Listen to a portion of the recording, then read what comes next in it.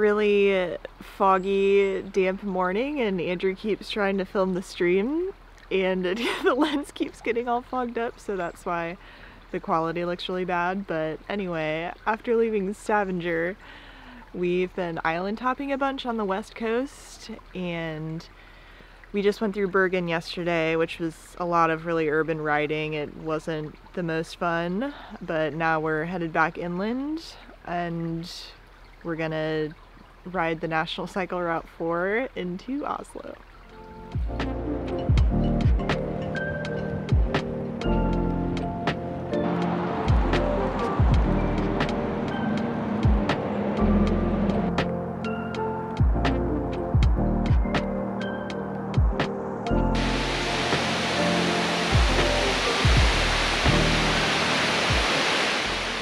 We're currently riding this old highway that is going around a fjord.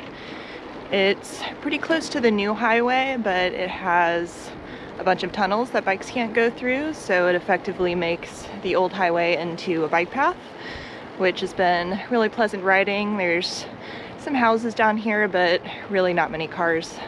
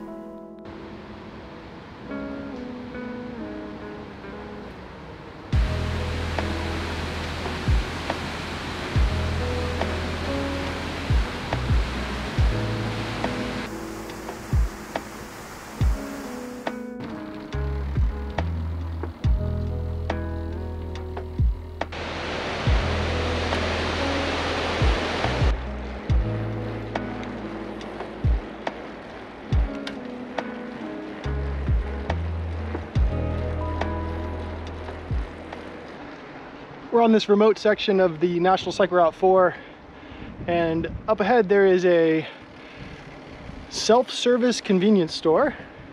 It's the middle of nowhere and there's no other stores anywhere near, so we're gonna see how this thing works. Supposedly you just use a credit card to get in the door. Hopefully it takes our American credit card. We don't really need anything, but... It's called the Snark Drop. Yeah, it's called the Snark Drop. That's the most exciting part of it.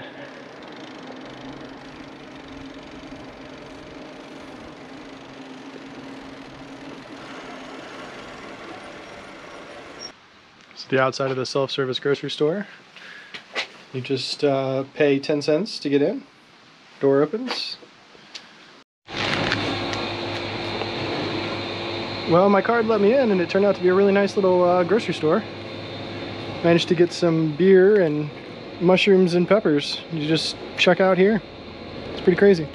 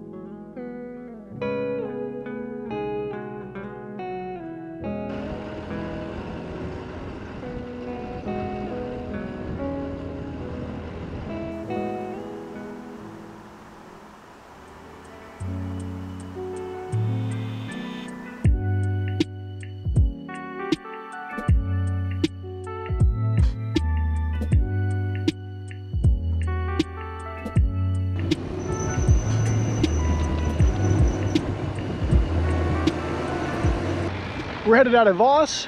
Just got up a big 1,000-foot climb. Starting out 3 days of riding up to connect with the actual Rallarvegen route. We're still on the National Cycle Route 4. We got about 77 miles till our next food source. So we loaded up for 3 days because I think we're gonna stop and do some hiking up there. Should be a fun big alpine section. We get up to about 4,000 feet. Highest we've been probably since Spain or maybe even Switzerland. It's really nice knowing I have 3 days worth of food on the bike. We're gonna be filtering water, so we're pretty much self-sufficient for the next 72 hours. Most of the time we resupply every day, so it's kind of fun being in a situation where you've got everything you're gonna need for a pretty good chunk of time.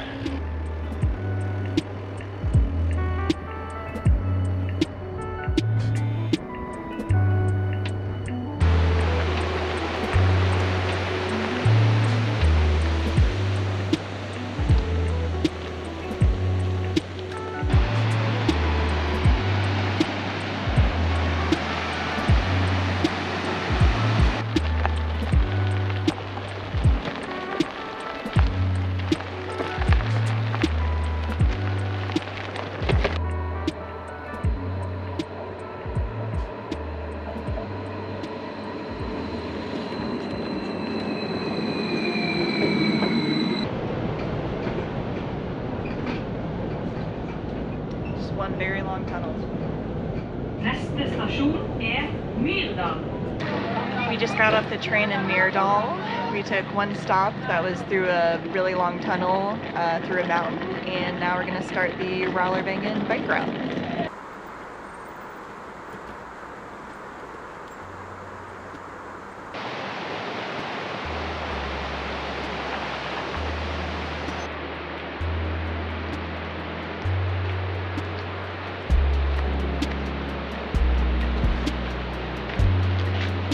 This screen is insane.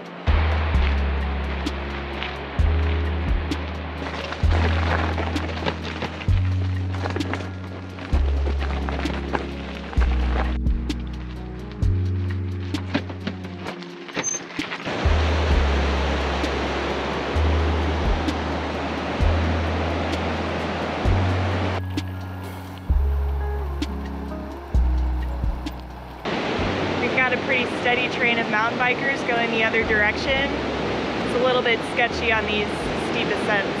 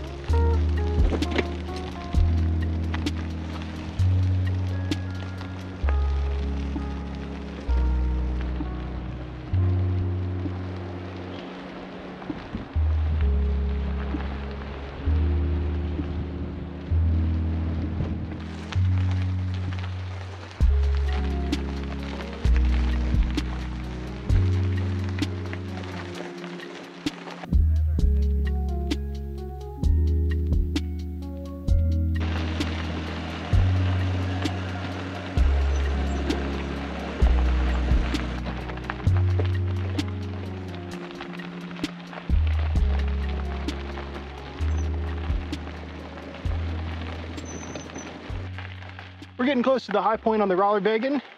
It's going to be about 4,400 feet. The terrain has turned into kind of an alpine moonscape. It's been a really fun climb today. So far, we haven't seen a single other person going up. There's a train that'll take you to the top, and we've just been getting passed by a steady stream of people heading down. It's been kind of interesting.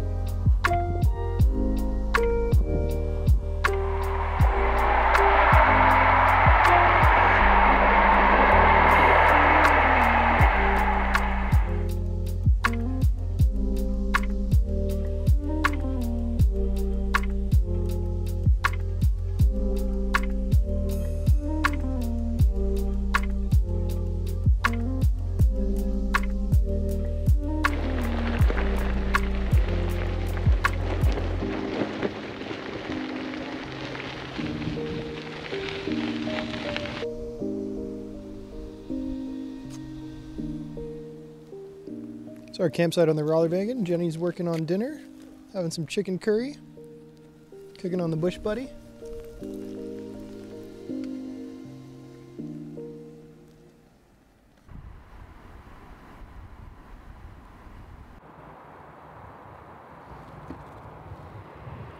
This time of year there have been a ton of blueberries just growing wild. I think they're actually called bilberries here, but anyway, we've been picking them for our breakfast with granola and Nutella.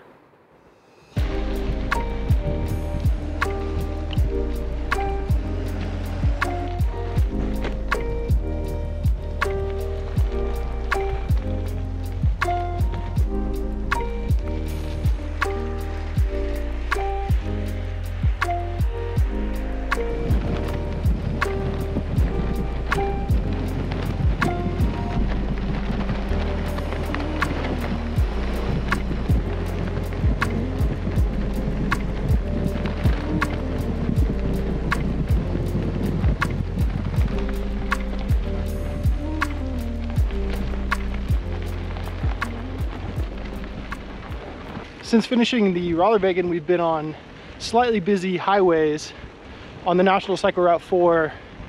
So we decided to hop off the 4 and get on Cycle Route 5, which has put us on this really nice dirt road in the middle of nowhere. Entailed a lot of climbing. We've done 3,000 feet of climbing in less than 20 miles so far today, but it's going to be flatter from here on out. And it's much better than riding on a highway with big trucks and no shoulder. The terrain has changed a lot since leaving the high mountains in the Rallarvegen. We've got these like big kind of bog marshy areas, and the fireweed is changing color now that it's getting into fall, and it's really pretty.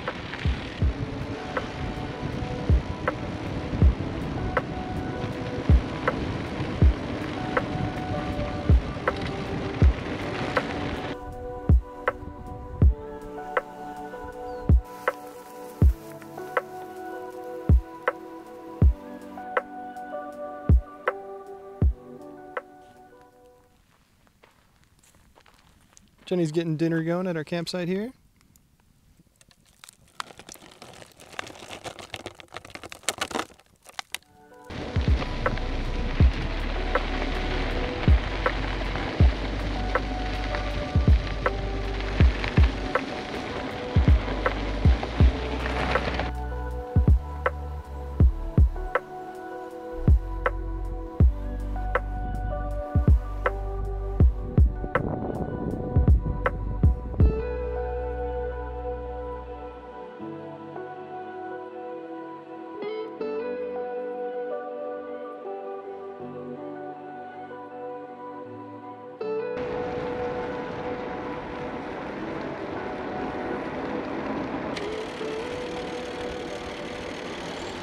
Today is September 9th. We fly to Malaysia on September 13th. We're riding the last 90 miles into Oslo. We're at the last 90 miles we're gonna do in Europe. Coming up on a big turning point in the tour. We're really excited to be in Asia, but a little bit sad to be leaving Europe. We've been here for over 14 months now, and we've had a great time, but we're definitely ready for cheaper prices and Asian food. So the next several days are going to be very hectic.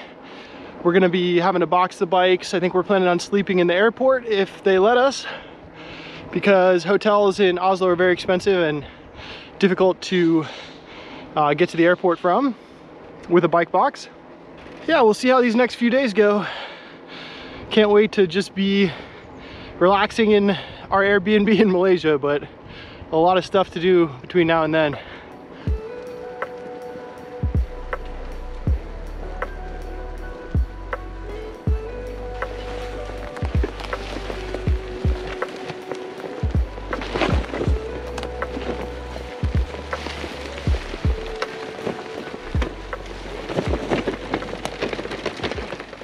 This whole forest floor is just absolutely covered with blueberries.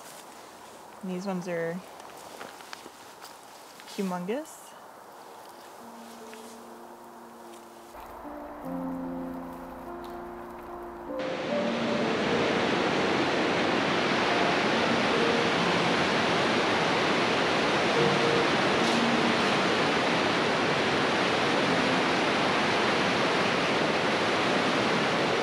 Riding uphill in Kongsberg. It's been a chilly, rainy day. It's around 50 degrees. After weeks of riding in really nice weather, the temperature has just dropped and stayed low. So we're back to being a little bit cold every day, but we got a big climb coming up. It's gonna warm us right up.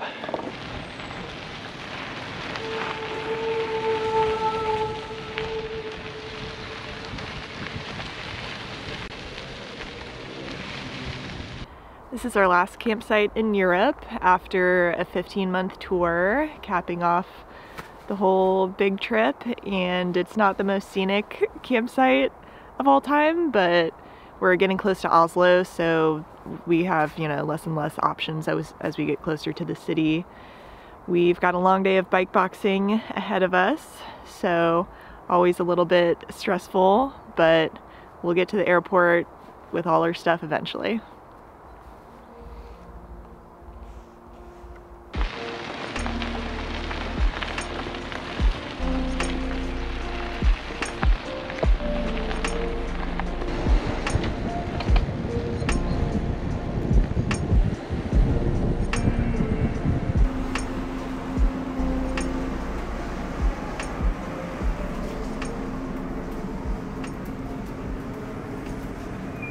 On our way to the Oslo airport, bit of a yard sale.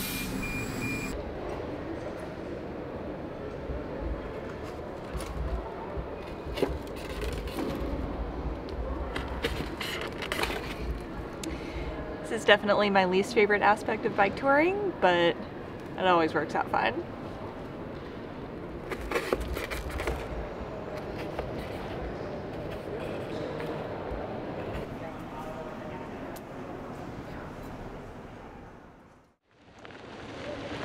Moo!